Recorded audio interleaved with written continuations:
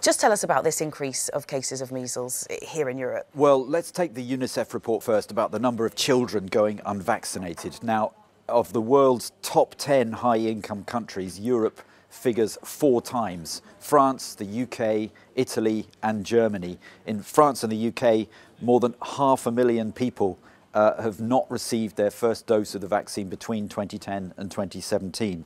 Now, as we've seen in the report, it's a highly contagious viral illness that can lead to all sorts of complications, can be fatal in children, but it is totally preventable. The goal globally was to eradicate the disease by 2020 in first world countries. Instead, we've seen this increase in the number of cases. The worst is Ukraine. Globally, it's the highest, has the highest number of cases, literally tens of thousands, and there have been 11 deaths this year.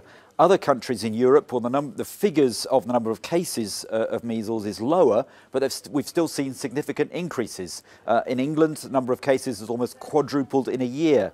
There was a report earlier this year by the European Centre for Disease Prevention and Control, which highlighted other increases in France, Poland, the Czech Republic, Belgium, Bulgaria and Ireland. Now, we're only talking the low hundreds, but several multiples of in terms of the increase.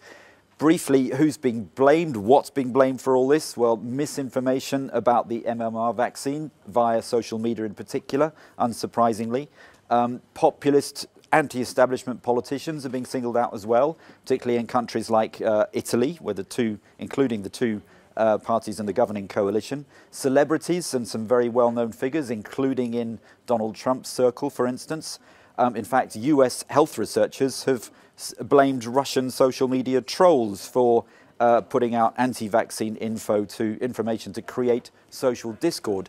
Now we've got calls, particularly from the chief of the health service in England, for the likes of Facebook and Twitter to do much more to combat anti-vaccine propaganda and conspiracy theories.